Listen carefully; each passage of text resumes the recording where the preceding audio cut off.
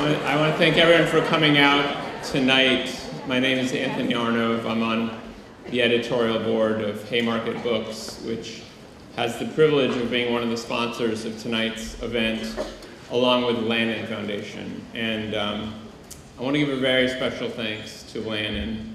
They do extraordinary work. If you're not familiar with Lannan Foundation, you can go to lannan.org and see an incredible archive of audio and video of the writers, of the artists that they've supported over the years. And they've created a really great treasury of audio and video recordings of their talks, including talks by tonight's speaker, Arundhati Roy.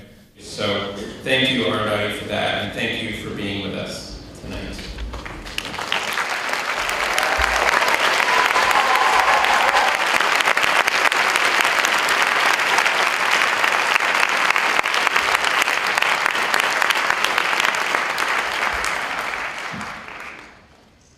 Thank you all for coming, and thank you, Anthony, for that very flattering introduction, and thank you to the Lannan Foundation for organizing this. It's the 10th anniversary, as we all know, of the Iraq War, and I know that there are veterans from that war here, and it's such an honor to be able to speak to you, because I guess many of us in this hall marched and wrote against that war before it happened. I think February 15th was there were perhaps 15 million people in the world who marched against the war, and yet these representative governments who are supposed to represent us just went ahead and destroyed that country. So before I begin to read, I just thought we should talk about Iraq. What has happened to Iraq? Who has won what, and who has lost? Certainly the people of Iraq have had a country destroyed and are at war against each other.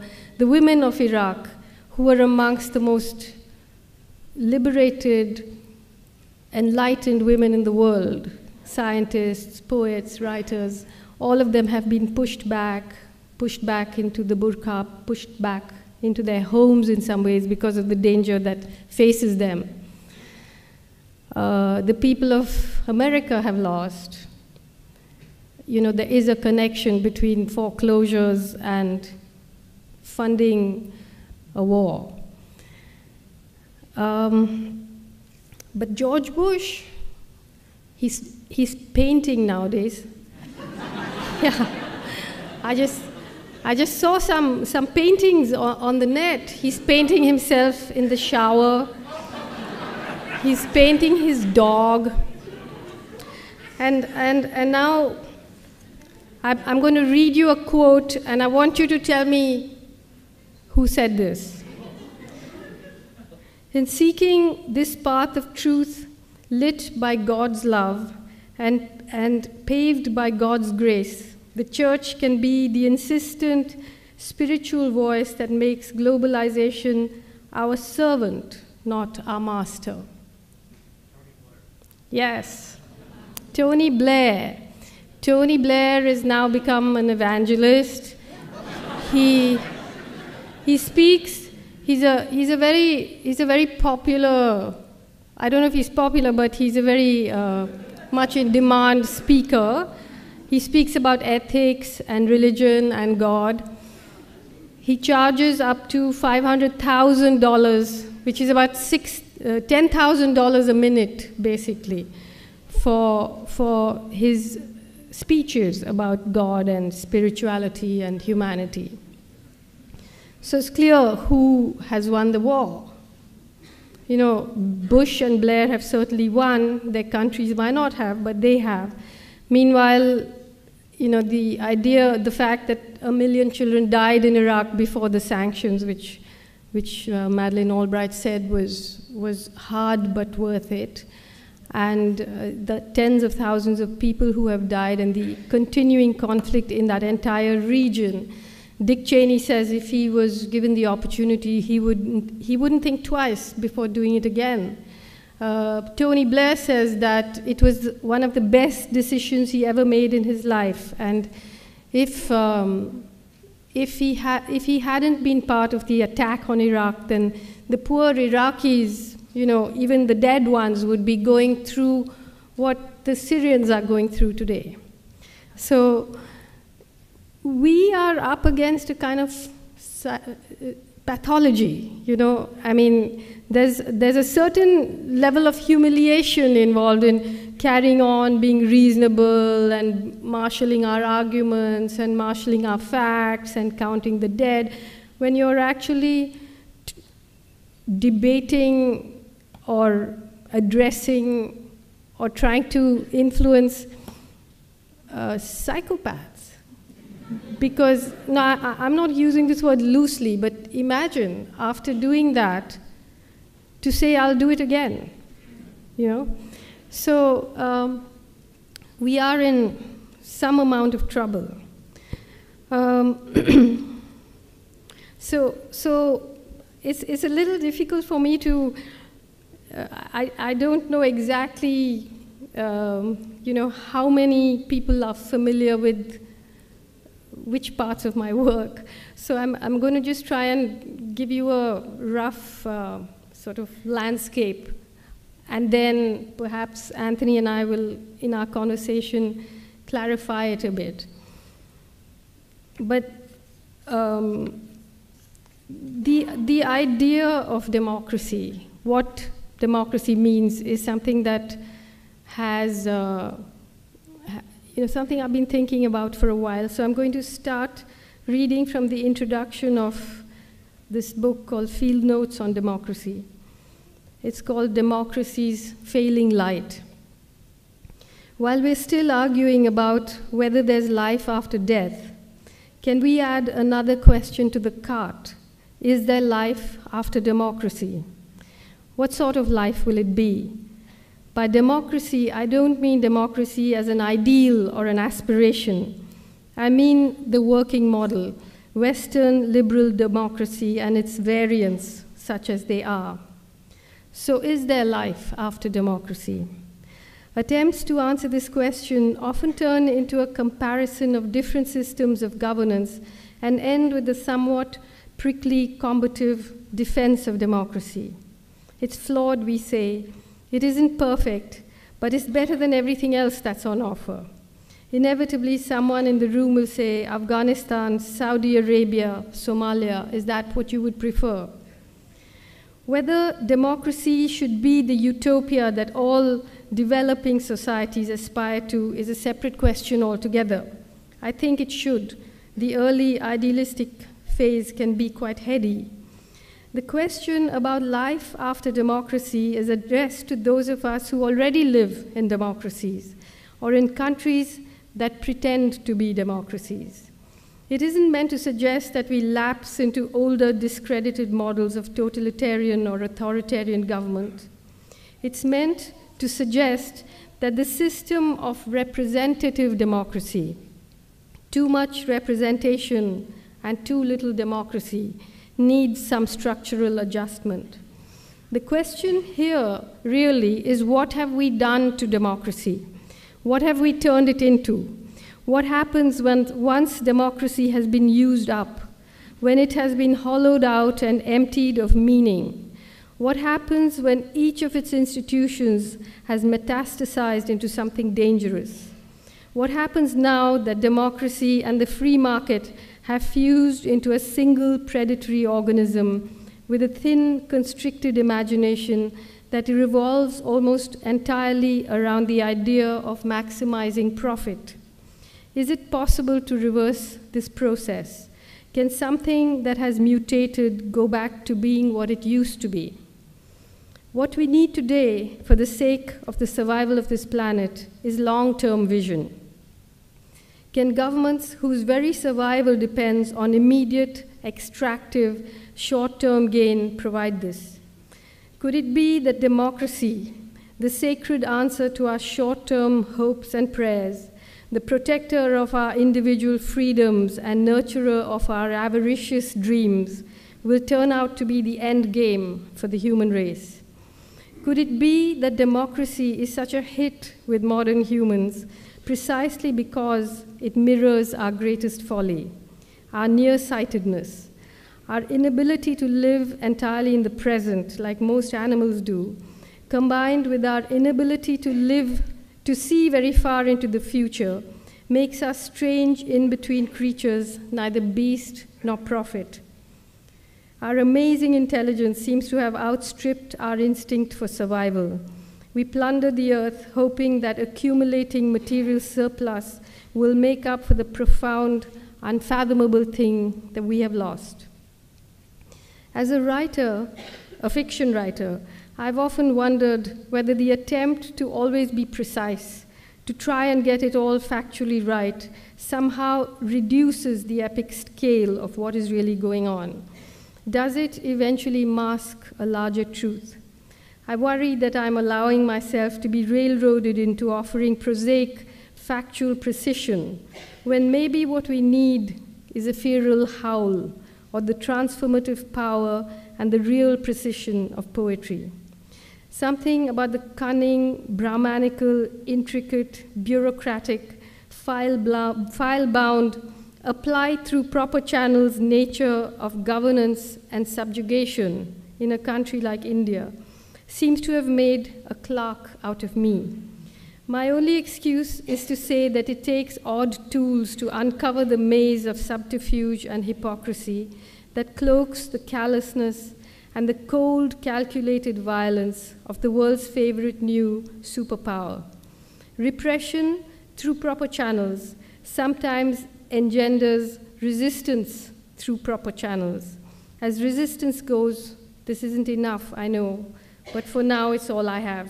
Perhaps someday it will become the underpinning for poetry and for the feral howl. Listening to Grasshoppers, the essay from which this collection draws its subtitle, was a lecture that I gave in Istanbul in January 2008 on the first anniversary of the assassination of the Armenian journalist Hrant Dink. He was shot down on the street outside his office for daring to raise a subject that is forbidden in Turkey, the 1915 genocide of the Armenians, in which more than 1 million people were killed. My lecture was about the history of genocide and genocide denial and the old, almost organic relationship between progress and genocide. So this, I think, is the subject that all of us need to think about quite often. You know, what do we mean by progress and development? And in Turkey, the political party that committed the Armenian genocide was called the Committee for Union and Progress. And union and progress are two things which in today's world we call nationalism and development. And they have always gone together.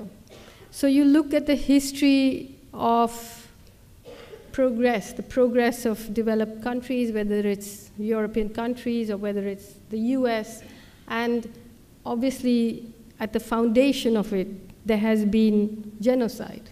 The genocide of native Indians, the genocide of Aboriginals, the genocide of the Herero, and all of this. So in today's world, what are we looking at? I mean, one of the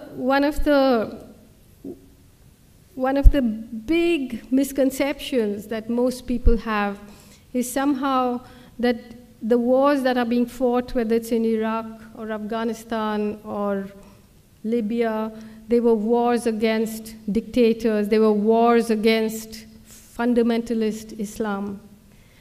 But in fact, there is a huge collusion between capitalism and fundamentalist Islam. The countries against whom the United States has been at war were not, except for Afghanistan, where there was no reason to attack it except that something had to be done after 9/11. But Iraq, Syria, Libya. These are not countries where you have some fundamentalist Islamic power. The fundamentalists were in Saudi Arabia. The Al-Qaeda and the militias are being aided by the United States now in the battles in Syria and in Iraq. So really what we think is going on and what is actually going on are two separate things altogether. And while we spend all our energy thinking of one thing, it's actually something else that's happening. And much of my work obviously is at least begins to be situated in India, though many Americans will recognize the similarities in how this discourse happens. So, and how these things are also interconnected. So in 1989, until 1989, India was a country which considered itself non-aligned. It was actually tilting towards the Soviet Union. And in 1989, when free market capitalism won its war against Soviet communism in the mountains of Afghanistan, the whole world sort of shifted around, and India shifted too. And it now calls itself a natural ally of the US and Israel. And just at that time, what happened in India was that the government opened up its markets and became a free market economy. And at that same time, it opened the lock of a disputed old 14th century mosque called the Babri Masjid, where the Hindus claimed the Lord Ram was born. And so in a way, in that time, it opened two locks. It opened the lock of the markets, and it opened the lock of the Babri Masjid. And both these sort of ushered in two kinds of totalitarianism. So you had a kind of economic totalitarianism where, protection of labor was dismantled, massive privatization, massive displacement of the poor for these big private projects. And you had an increasing communalization between the Hindus and Muslims, which had a whole history, old history, but it was just jacked up to very high. And now we have a situation where the Indian government, whether it's the right wing or whether it's in American terms, whether it's the Republicans or the Democrats, in India, whether it's the Congress or whether it's the BJP, they both, these two totalitarianisms have unleashed two kinds of what they call terrorism. So there's Islamist terrorism and what they call the Maoist terror, which includes all people who are fighting major displacement from mining companies, from infrastructure, from dams, and so on. And by calling these people terrorists, the government is now militarizing in a huge way. So while it calls itself a democracy, you have a country like India which is planning to now deploy its army against the poorest people in central India who are fighting big mining conglomerates who are moving into the forests and trying to take over. So you see that on the one hand you have this kind of vicious rhetoric of right-wing Hindu nationalism, and on the other you have this militarization and basically a war against the poor. I think many of you might have been following the trouble in Wharton, because the Chief Minister of Gujarat, Narendra Modi, who is a member of the BJP, was invited to speak through a video link because he's been denied a visa to come to the United States. But he was supposed to address this business conference by video. And some professors ran a campaign against, petitioned the university to disinvite him, and he was disinvited. And now there's a campaign for the free speech of Narendra Modi. But I just want to tell you who this man is. He was a member of an organization called the RSS, which is the Rashtriya Swayamsevak Sangh, which was set up in 1927, inspired by the fascists in Italy, inspired by Mussolini. One of their greatest heroes is Adolf Hitler. They very openly praise Adolf Hitler, and I'll read you some of the things that their books say. In 2002, when Modi was the chief minister, a train full of pilgrims coming back from the destruction of this Ayodhya mosque, which was disputed, the train caught fire. Nobody knows who set fire to the train, and 57 pilgrims were burnt. In reaction to that, under his watch, right-wing Hindu mobs went crazy in Gujarat. They burnt and killed and raped, and something like between 1,000 and 2,000 Muslims were massacred openly on the streets of Gujarat. 100,000 people were driven from their homes. The people who did the killing were helped by the police. There was a member of the Legislative Assembly called Ehsan Jafri, who had the temerity to stand against Modi in the elections. His house was surrounded by a mob of 20,000 people. He made something like 200 phone calls asking for help. The police vans came there and went away. They didn't do anything. The mob surrounded the house. Ehsan Jafri came down and said, look, there were many people sheltering in his house. He came down and he said, look, do what you like to me, but let the women be, let the people who are taking shelter in my place be. They cut off his arms, they cut off his legs, they dragged his body around the place, and then they killed all the people there. They raped the women and they burnt them alive. So, and Modi said, well, if there's an action, there'll be a reaction.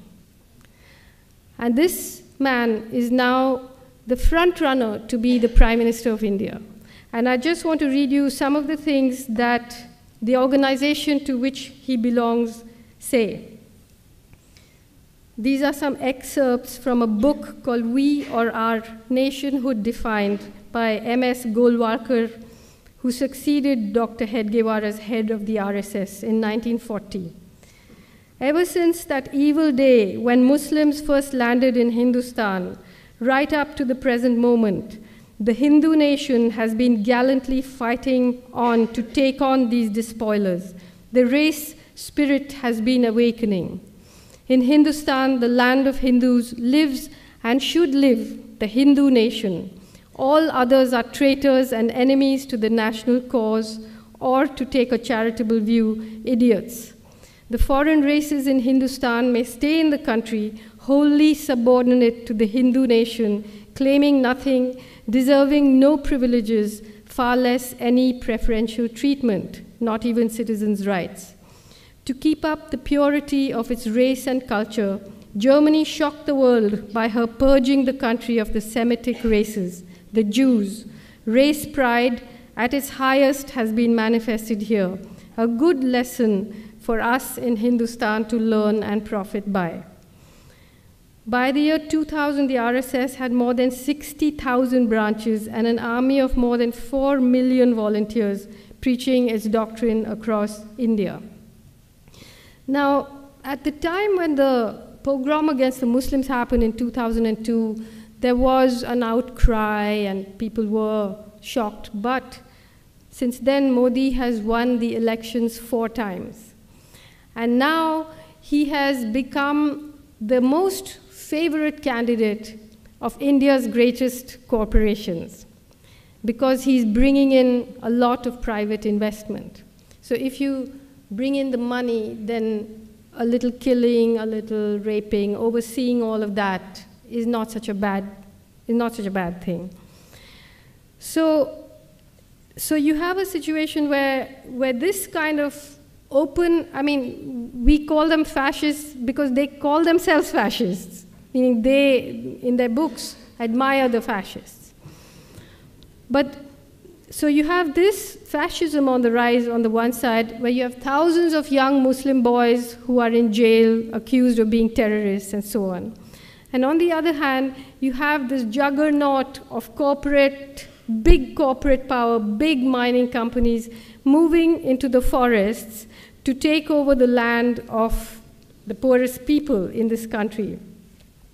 So what we have is, what I keep saying, the most successful secessionist struggle in India has been the secession of the middle and upper classes into outer space. You know, and from there they look down and they say, what's our water doing in their rivers? What's our wood doing in their forests? You know, what's our bauxite doing in their mountains? And if you spend much time in India, you will hear people saying quite openly, look, India is on the verge of becoming a superpower. All countries who have become superpowers have a past. We have to kill. You know, we have to move forward. Somebody has to pay the price. This is the way of history. So we are in an extremely dangerous situation, except for the fact that there's a most tremendous resistance to all of this taking place in the country.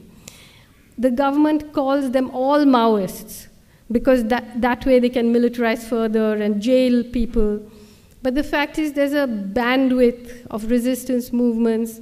The most militant are the people, the tribal people, the indigenous people in the forests fighting against the mining companies. Because if you look at a map of India, you'll see that the forests, the minerals, the indigenous people, and the Maoists are all stacked up, you know, one on top of the other. But outside of the forests, there are bauxite companies and dams and mines and roads, and we're talking, I mean, just big dams alone has displaced 33 million people since 1947. So you can imagine the scale of what we're talking about.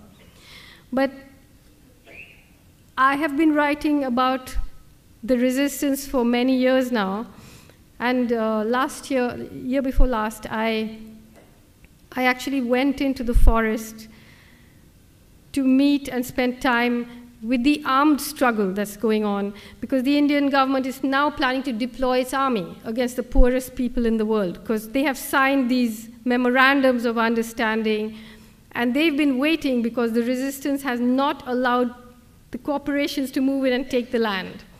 So I'm just going to read from an account of what happened when I went into the forest. It's called Walking with the Comrades.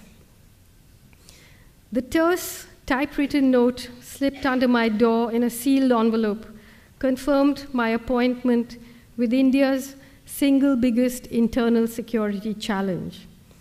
I'd been waiting for months to hear from them. I had to be at the Ma Danteshwari Mandir temple in Dantewada, Chhattisgarh, at any of 4 given times on 2 given days. That was to take care of bad weather, punctures, blockades, transport strikes, and sheer bad luck. The note said, writers should have a camera, a tika, that's a bindi, and a coconut. Meter will have a cap, Hindi Outlook magazine, and bananas. The password will be Namaskar Guruji. Namaskar Guruji.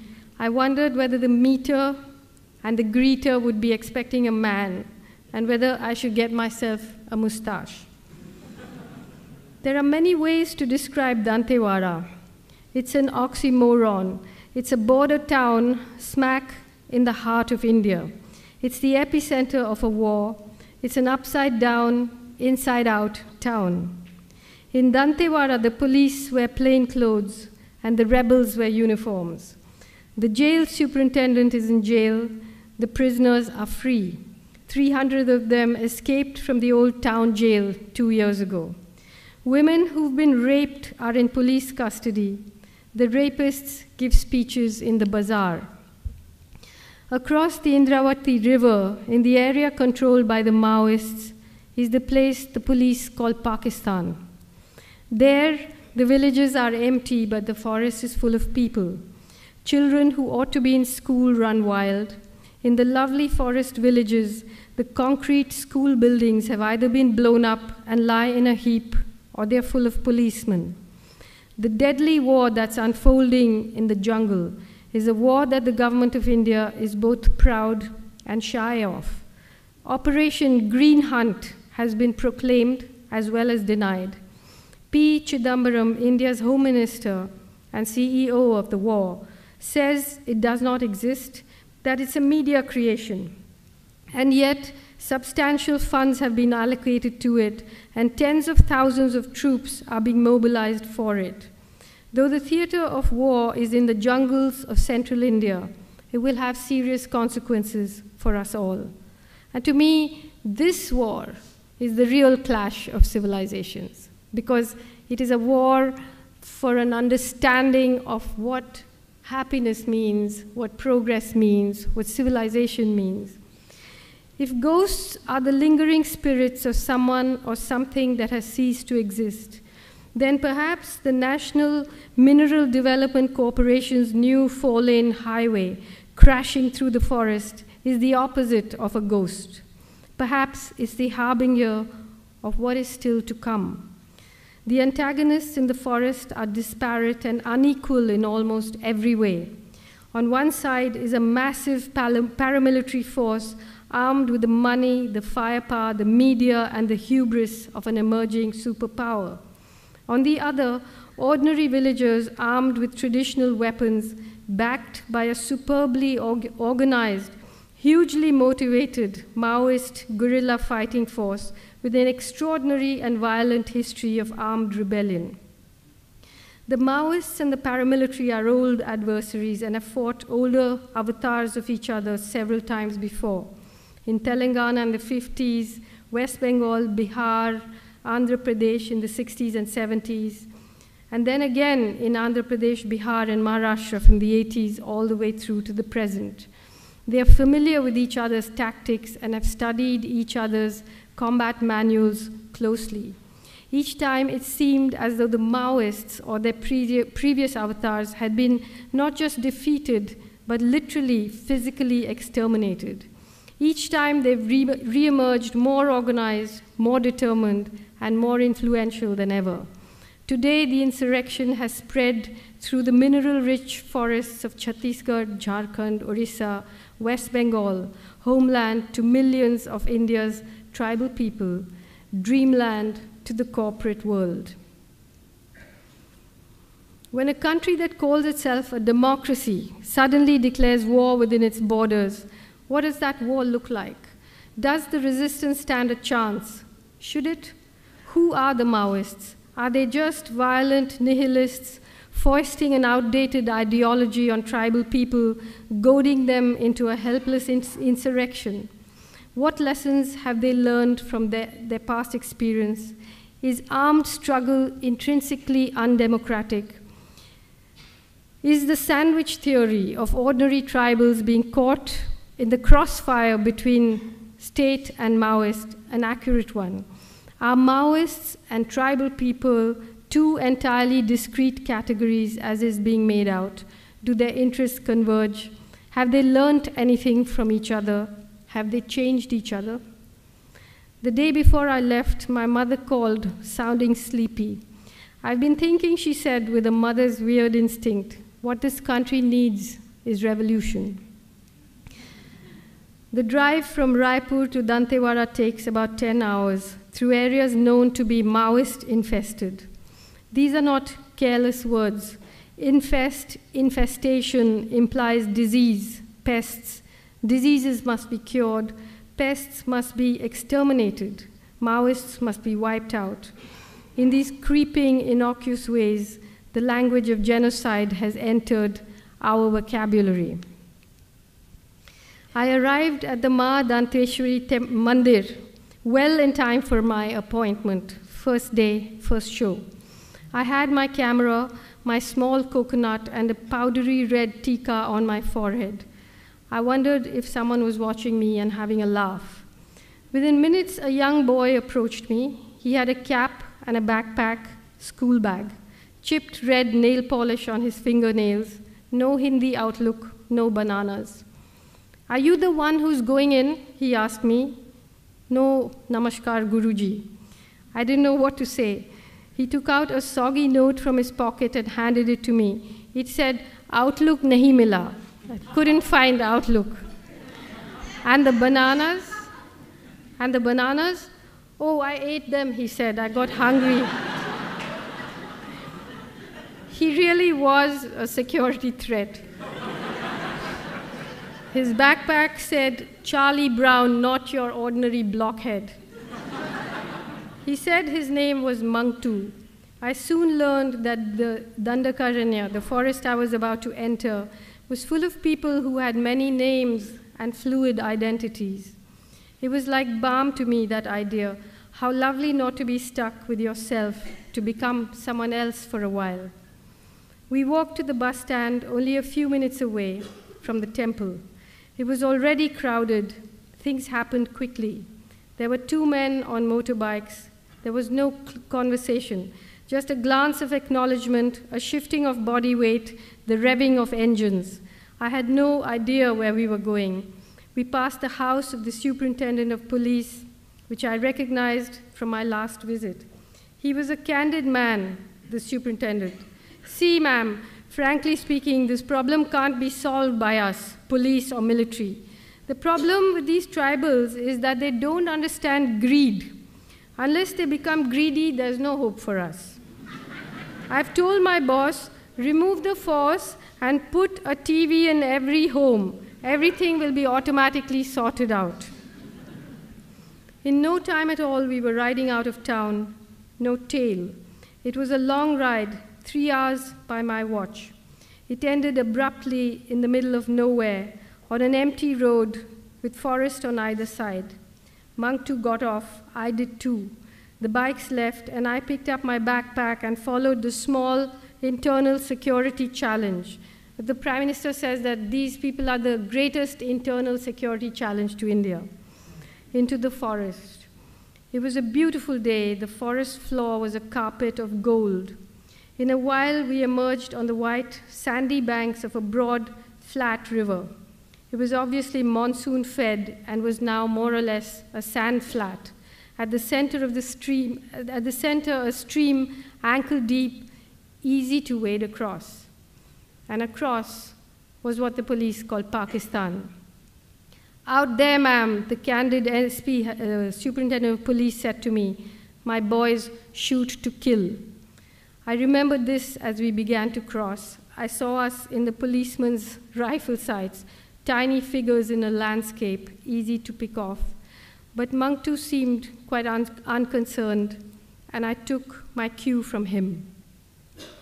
So this is a long essay, so I'm just skipping bits just to give you an idea of what it was like in the forest, where something like 200,000 paramilitary have been deployed. You know, they're called names like Koya Commandos, Chhattisgarh Armed Force, Central Reserve Police Force, Border Security Force, Indo-Tibetan Border Police, Central Industrial Security Force, Greyhounds, Scorpions, Cobras, and a policy that's affectionately called WHAM, which means winning hearts and minds. Significant wars are often fought in unlikely places. Free market capitalism defeated Soviet communism in the bleak mountains of Afghanistan. But here in the forests of Dantewada, a battle rages for the soul not just of India, but of the world.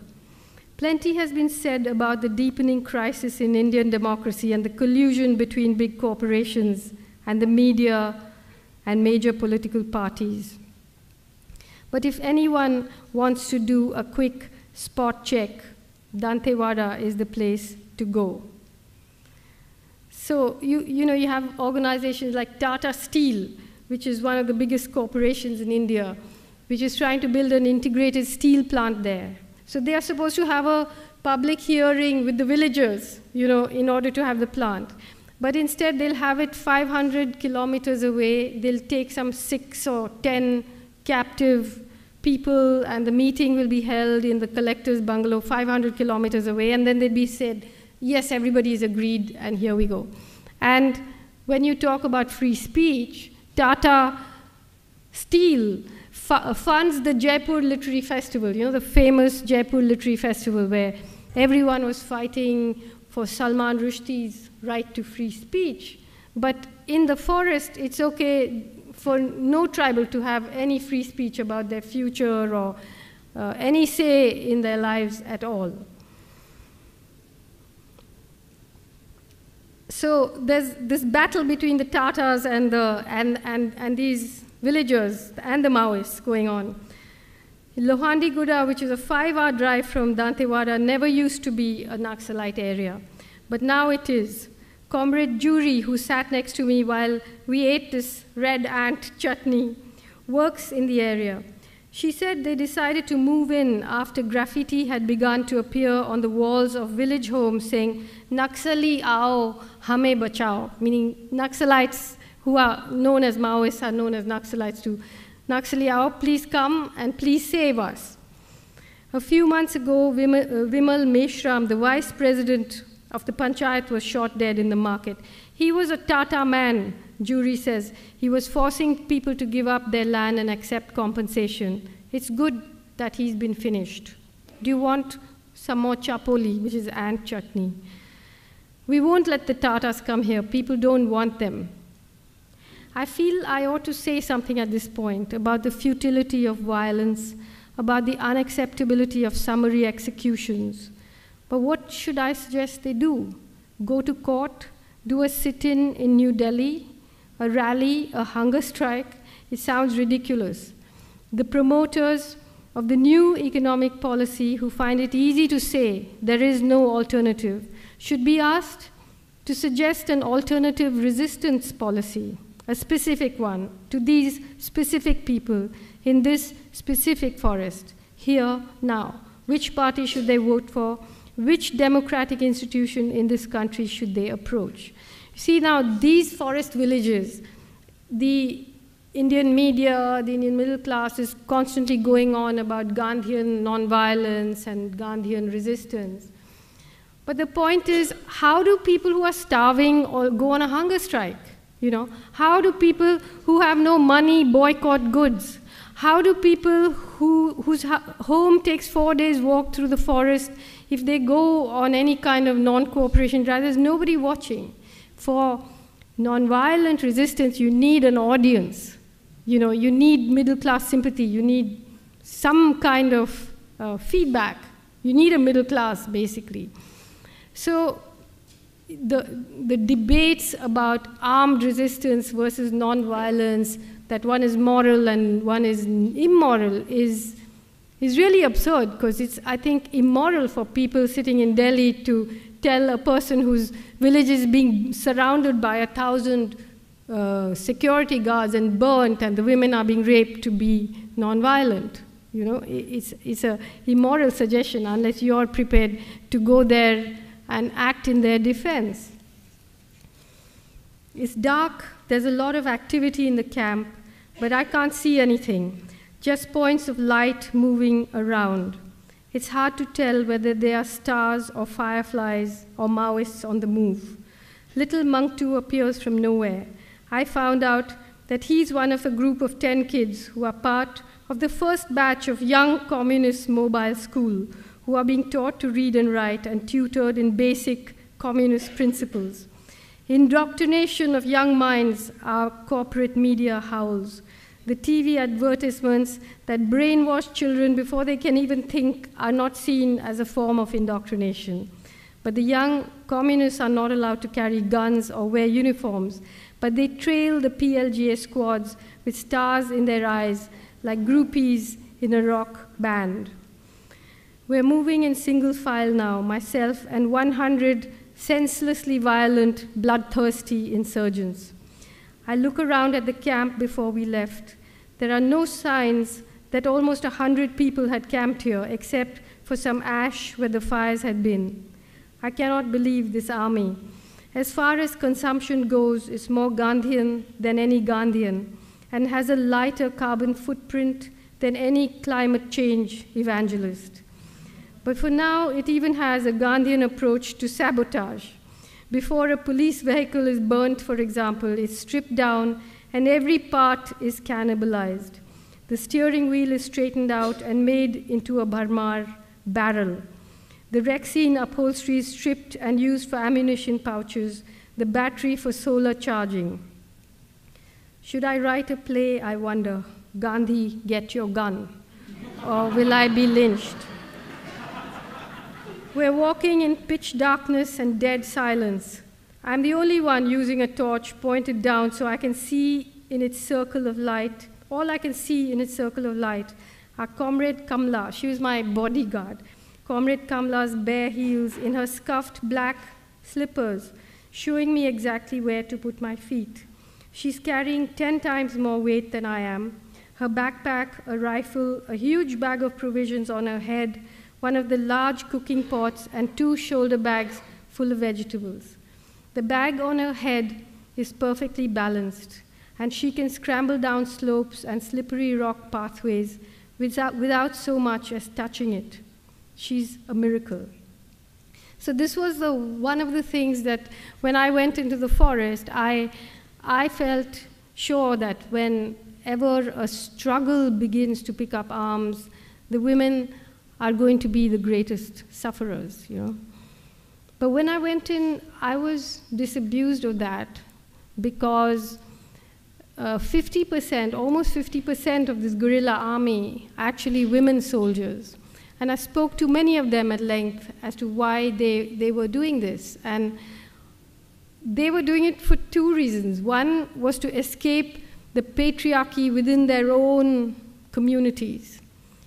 And the other was because they had watched the soldiers, the paramilitary, and the militias, the government armed militias, rape and kill and brutalize women, and the rage of that made them join. And inside this huge tract of forest, you have something called the Krantikari Adivasi Mahila Sangathan, which is the Revolutionary Indigenous Women's Association, which has 90,000 members.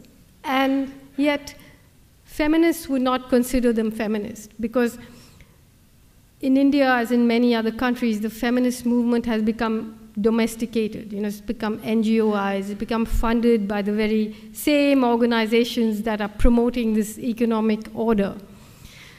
So I know that in the reading of this, I'm coming across as if I'm a Maoist. I'm not a Maoist.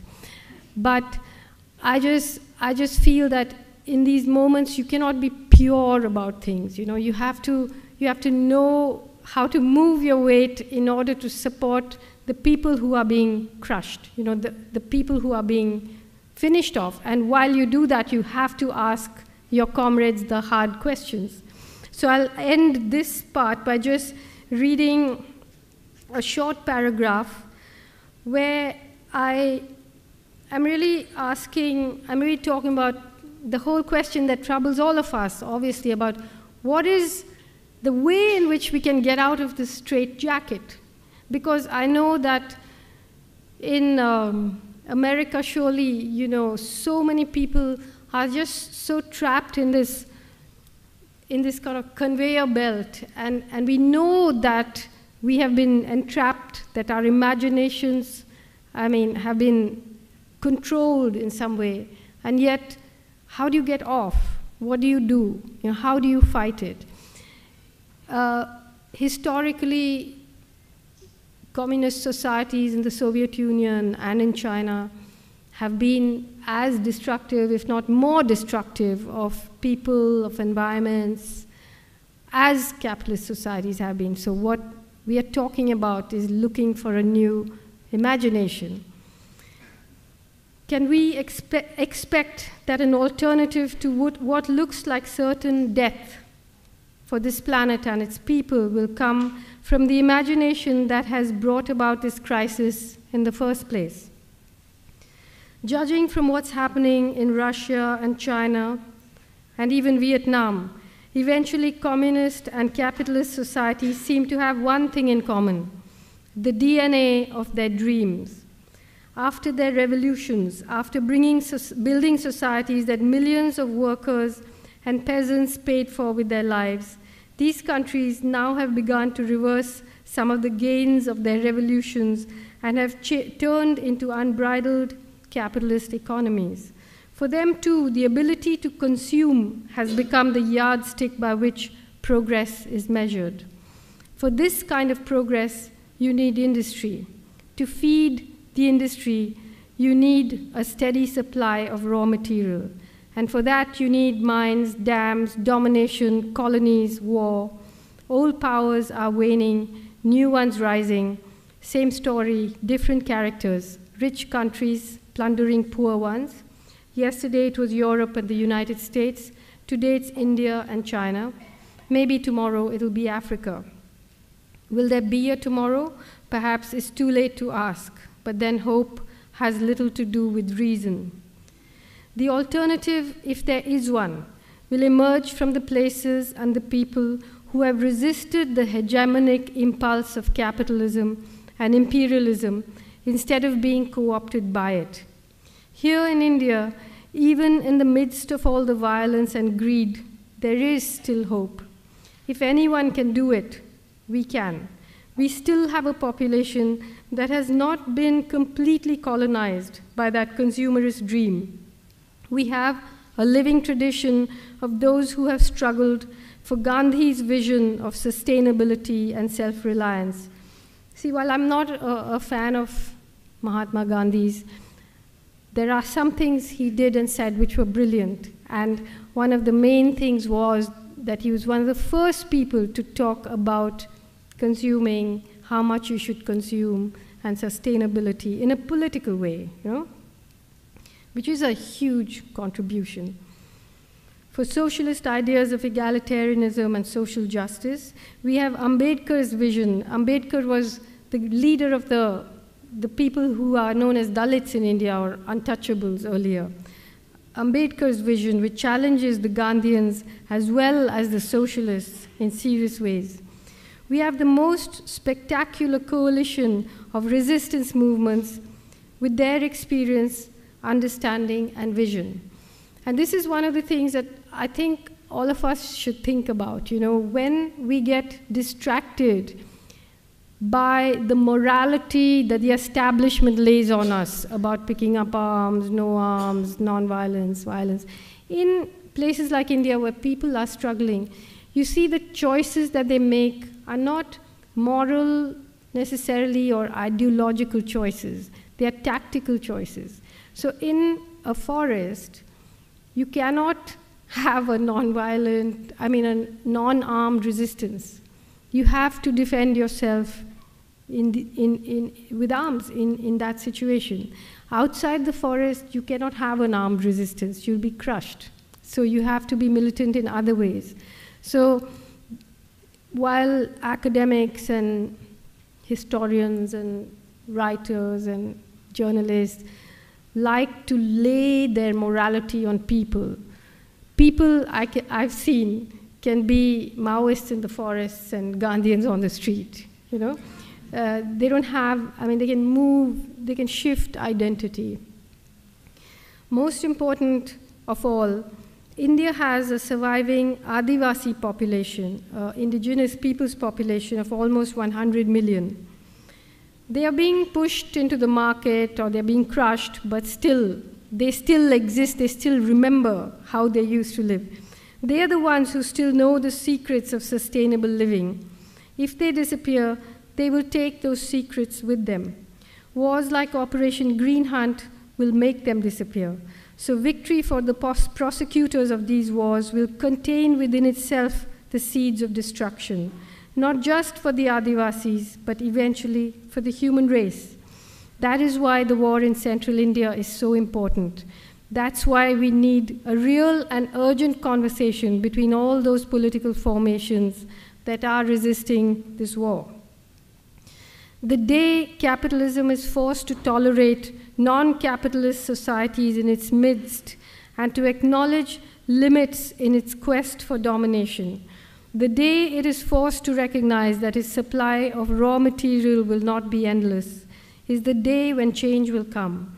If there is any hope for the world at all, it does not live in climate change conference rooms or in cities with tall buildings.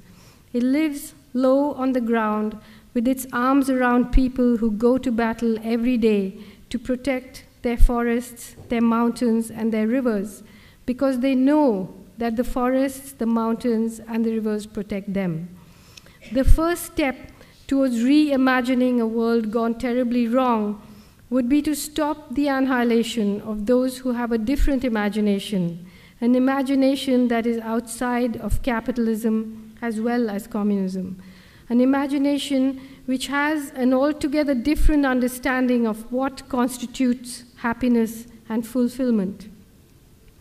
To gain this philosophical space, it is necessary to concede some physical space for the survival of those who may look like the keepers of our past, but who may really be the guides to our future. To do this, we have to ask our rulers, can you leave the water in the rivers, the trees in the forest? Can you leave the bauxite in the mountain?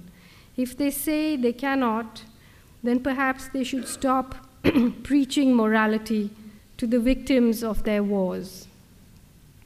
So I think Anthony and I will talk a little now. I think it's a little potted history, I know, but I didn't know how else to communicate a very vast and complex canvas of what's going on in the world. Thank you.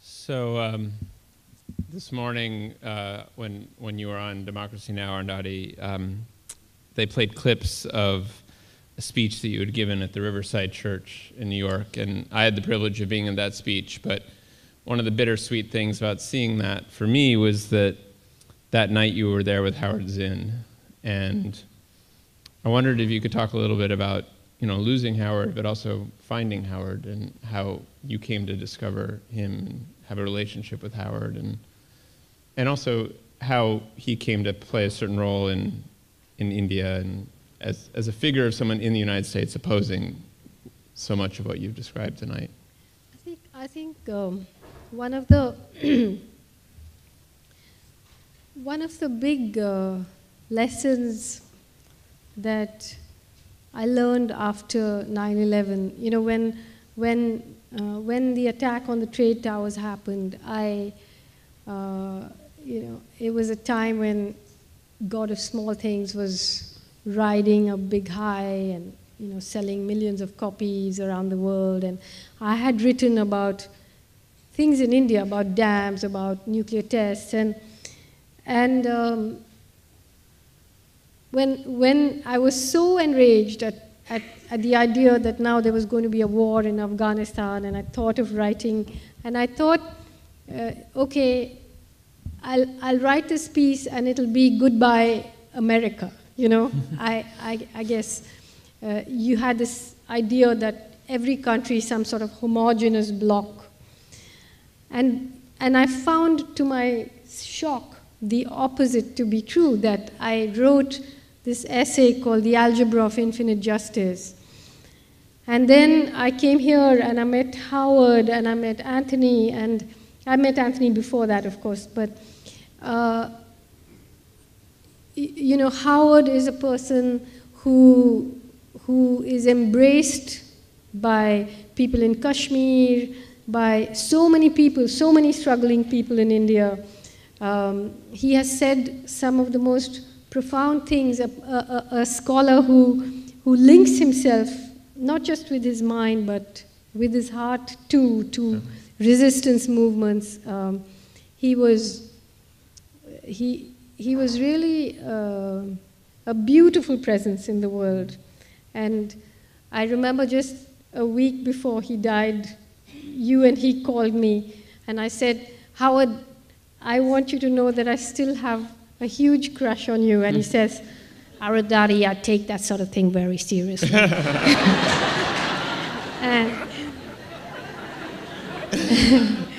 and he died the death of an artist. You know, he died swimming. And I think that was beautiful. Yeah. And you mentioned that Howard was known in Kashmir, and this book has just come out, Until My Freedom Has Come, that you contributed to. I wonder if you could talk a bit about how you came to be involved in this struggle, in this issue, and to take a stance that ultimately led to you being, you know, people calling that you should be charged with sedition for speaking out in India on the occupation.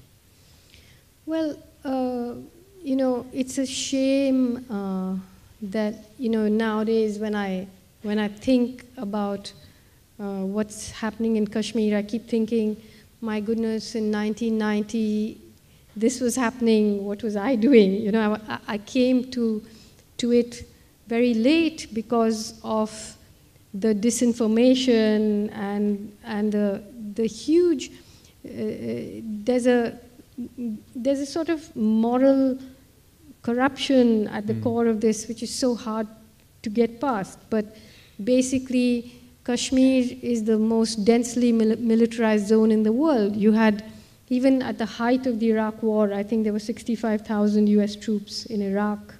165,000.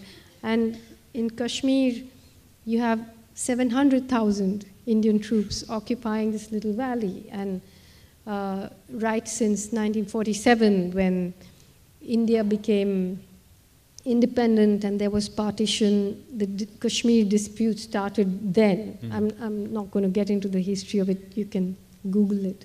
But the fact is that since 1990, something like 68,000 people have died in the conflict, 10,000 people have disappeared. You hear so much about Chile, about Pinochet, but you know, just in vulgar terms, in terms of numbers, this is a much more serious. There are war crimes being committed there. There are mass graves have been discovered. There's mass torture, and yet there's a complete silence over it. You know, and when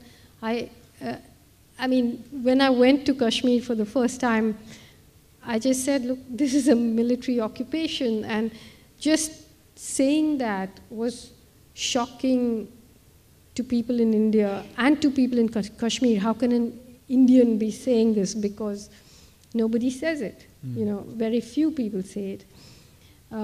And today, Kashmir is at the epicenter of, you know, in 2014, when the US troops withdraw from Afghanistan, the drone attacks continue in Pakistan.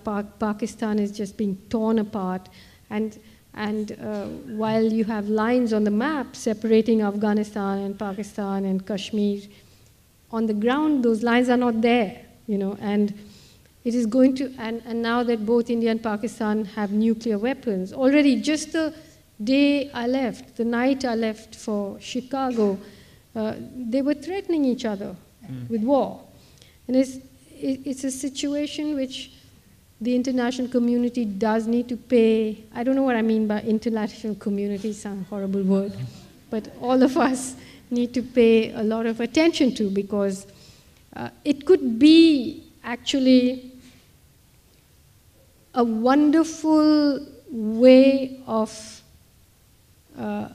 looking at the world anew, thinking about things outside this tired old business of, you know, nation states with standing armies and so on, because the whole world needs a buffer between these two nuclear powers, and Kashmir is, at the moment, the spark that could cause a war, you know, whereas it could be a solution, and a solution in the imagination. And there are a lot of wonderful young Kashmiris who have contributed to the writings in this book, who are thinking about the world in very different ways. And the term intifada, which, the subtitle of this book is The New Intifada in Kashmir. Is there a consciousness about connections to Palestine that are being made? In Kashmir, yes. I mean, of course, there are great similarities and great differences in the Israeli occupation of Palestine and the Indian occupation of Kashmir. And I don't know who can teach the other more about the art of occupation.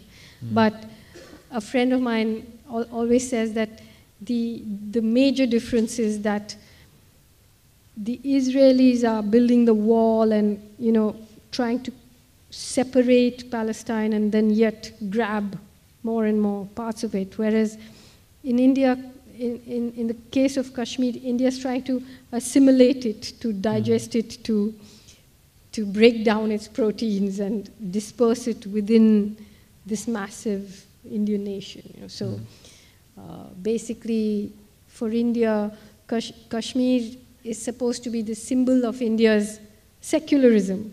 So you can massacre Kashmiri Muslims to prove your secularism. And Pakistan wants to claim it because it's a predominantly Muslim state. So everybody, in order to sort of prove the identities that they have given themselves, are fighting over a people who basically don't want to belong to either country. Right.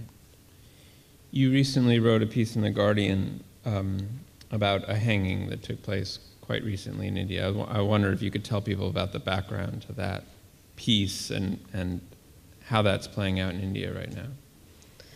Okay. In 2001, soon after the 9/11 attacks, as I said earlier, India has now realigned itself and called itself the natural ally of Israel and the US. So the right-wing BJP government, the Islamophobia that happened after 9/11 fed beautifully into what was going on in India. And in 2001 December, on the 13th of December, there was this very inept, botched attack on Parliament. Many of us, raised our eyebrows because it seemed so strange, that a big white ambassador car drove in through the gates of Parliament with a thing on the windscreen saying India is a very bad country and we hate India and we hate that idiot George Bush or something. And then 5 militants jumped out and killed some security guards, and then they were all shot. But then there was this huge thing about India as a victim of terrorism, and these are Pakistanis and Kashmiris who've come, and within a day they had arrested 4 people. And they said that the mastermind of the Parliament attack was this young Kashmiri man called Gilani, who was a professor of Arabic in Delhi University.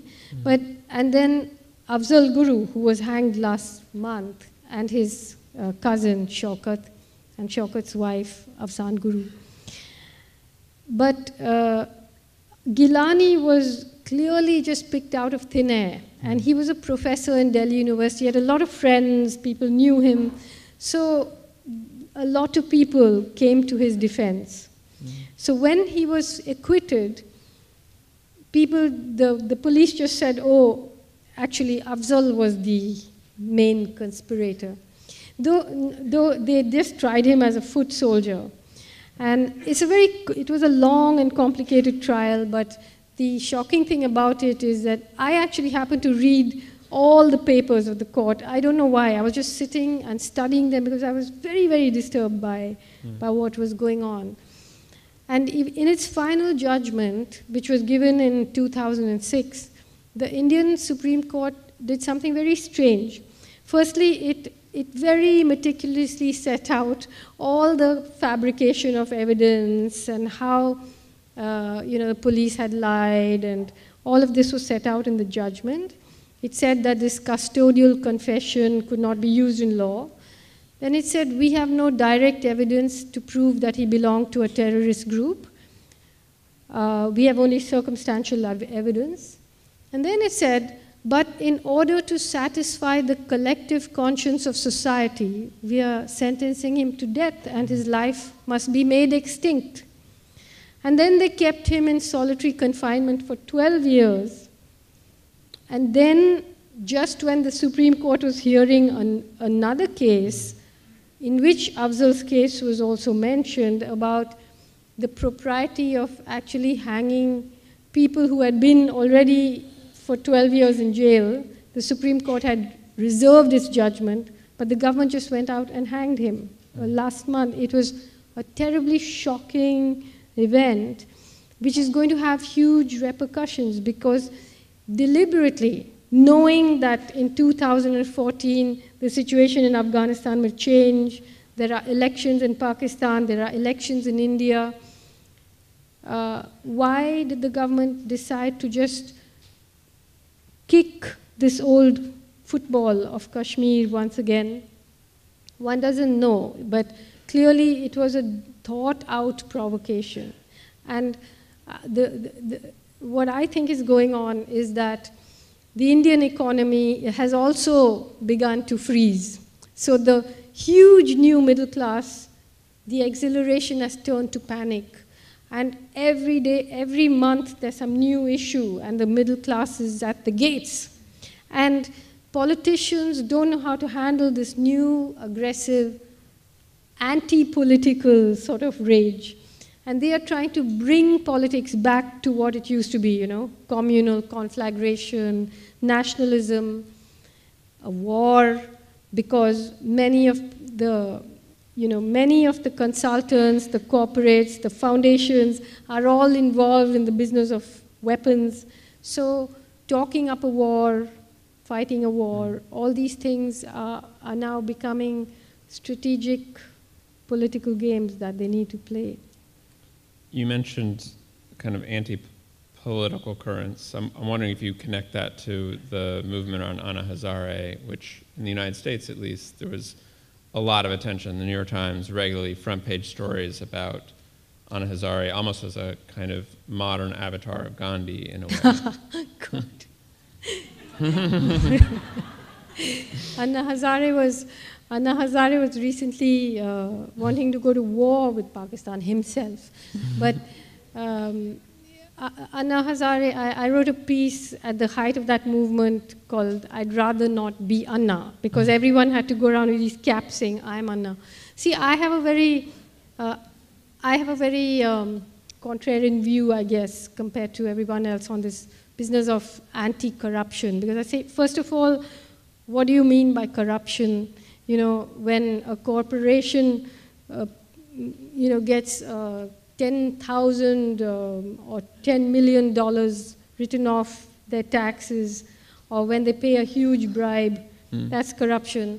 When a person who's selling samosas on the street illegally pays a cop $10 for being allowed to sell the samosa, that's corruption. So what do you mean by corruption? For me, corruption is a sign of an unequal distribution of power. And unless you address that, what are you saying? You want this terribly unfair system to be more efficient? Or what is the movement against corruption then?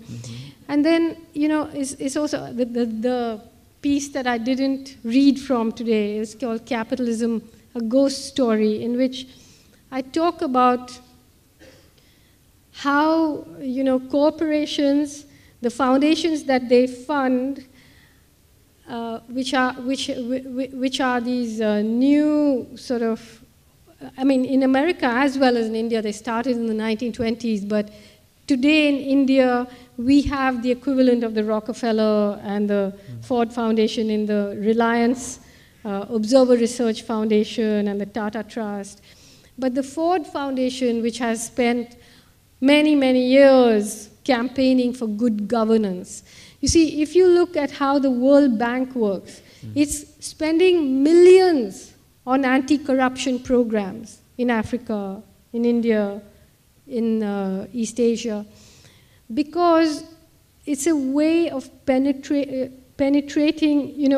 corruption also is an impediment to international capital, because the local people then know how to maneuver. So how do you get standard business practice, you know? So it's very interesting that many of the anti-corruption crusaders are people who are funded by Ford and are winners of the Magsaysay Award. Magsaysay was the president of the Philippines who colluded with Ford and with the CIA in the coup in 1965 when General Suharto was put in power in Indonesia and something like 1 million communists were massacred. And now the Magsaysay Award is given for good governance to a whole lot of worthy people in India. So what is this anti-corruption thing about? I think it's much more complicated than what meets the eye. So I think I would be very unpopular if I didn't ask you this next question, but I ask it also out of deep personal interest as well, that you have made some hints that you might be working on a novel. I wonder if that is the case, and if you could tell us about that process. And well, I have been for a while, but now I am seriously. Okay. But it's basically been interesting that, you know, when I finished writing The God of Small Things, it was just at the time when the entire sort of complexion of the debate had changed in India. The BJP had come to power. There was the nuclear tests. There was this sort of smell of sulfur, as Hugo Chavez put it, in the air. And so when I started writing these political essays, which have now become books, oddly enough, each of them was just, wrenched out of me because I just couldn't keep quiet anymore, you know, and I realized that keeping quiet was as political as speaking out. But now I feel as though, you know, my own, I mean, I never wrote any of this to preach to people, you know. Almost for me, writing is a way of understanding myself, and I mean, understanding things myself. And now I feel that whatever I'm thinking isn't straightforward anymore, you know. So it's time for a different kind of subversion, because the immediate, urgent interventions that I did, when you read them as a book, I guess the one thing you miss is the atmosphere and the time at which these interventions came. But now I think a lot of people are writing and, you know, intervening in these ways, and I feel like I need to do something differently, and I'm very, very curious myself to know how it'll turn out. You know? So we might see you in Chicago before too long. I hope so. Okay. And maybe would you read from The God of Small Things for us? Would you? Okay, I mean, just to end, since I'm moving to fiction, I better go back to it. All right. Though you couldn't see the river from the house anymore, like a seashell always has a sea sense, the Imanum house still had a river sense, a rushing, rolling, fish swimming sense. From the dining room window where she stood, with the wind in her hair, Rahel could see the rain drum down on the rusted tin roof of what used to be their grandmother's pickle factory, Paradise Pickles and Preserves. It lay between the house and the river. They used to make pickles, squashes, jams, curry powders, and canned pineapple, and banana jam, illegally after the Food Products Organization banned it, because according to their specifications, it was neither jam nor jelly. Too thin for jelly and too thick for jam, an ambiguous, unclassifiable consistency, they said, as per their books. Looking back now, to Rahel, it seemed as though this difficulty that their family had with classification ran much deeper than the jam-jelly question. Perhaps Ammu, Esther, and she were the worst transgressors. But it wasn't just them, it was the others too. They all broke the rules, they all crossed into forbidden territory. They all tampered with the laws that lay down who should be loved and how much. The laws that make grandmothers, grandmothers, uncles, uncles, mothers, mothers, cousins, cousins, jam, jam, and jelly, jelly. It was a time when uncles became fathers, mothers, lovers, and cousins died and had funerals. It was a time when the unthinkable became thinkable, and the impossible really happened. Even before Sophie Moll's funeral, the police found Velita.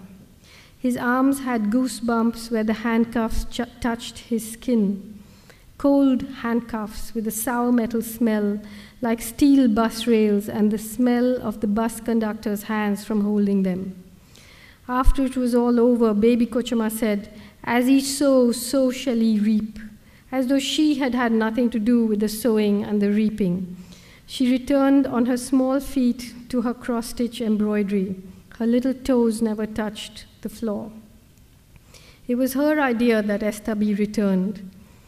Margaret Kochama's grief and bitterness at her daughter's death coiled inside her like an angry spring. She said nothing, but slapped Esther whenever she could in the days she was there before she returned to England. Rahel watched Ammu pack Esther's little trunk. "Maybe they're right," Ammu's whisper said. "Maybe a boy does need a baba." Rahel saw that her eyes were already dead. They consulted a twin expert in Hyderabad. She wrote back to say that it was not advisable to separate monozygotic twins, but that two-egg twins were no different from ordinary siblings, and that while they would certainly suffer the natural distress that children from broken homes underwent, it would be nothing more than that, nothing out of the ordinary. And so Esther was returned in a train with his tin trunk and his beige and pointy shoes rolled into his khaki hold-all. First class overnight on the Madras mail to Madras, and then with a friend of their father's from Madras to Calcutta. He had a tiffin carrier with tomato sandwiches and an eagle flask with an eagle. He had terrible pictures in his head: rain, rushing inky water, and a smell, sick sweet, like old roses on a breeze. But worst of all, he carried inside him the memory of a young man with an old man's mouth, the memory of a swollen face and a smashed upside-down smile. Oops, we're not allowed to talk about torture, right, in this country? So, of a spreading pool of clear liquid with a bare bulb reflected in it, of a bloodshot eye that had opened, wandered, and then fixed its gaze on him. Esther. And what had Esther done? He had looked into that beloved face and said yes. Yes, it was him. The word that Esther's octopus couldn't get at. Yes. It was lodged there deep inside some fold or furrow, like a mango hair between molars that couldn't be worried loose. In a purely practical sense, it would probably be correct to say that it all began when Sophie Moll came to Imanum. Perhaps it's true that things can change in a day, that a few dozen hours can affect the outcome of whole lifetimes, and that when they do, those few dozen hours, like the salvaged remains of a burned house, the charred clock, the singed photograph, the scorched furniture, must be resurrected from the ruins and examined, preserved, accounted for.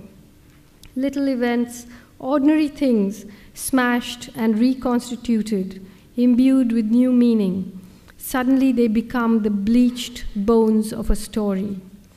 Still, to say that it all began when Sophie Moll came to Imanum is only one way of looking at it.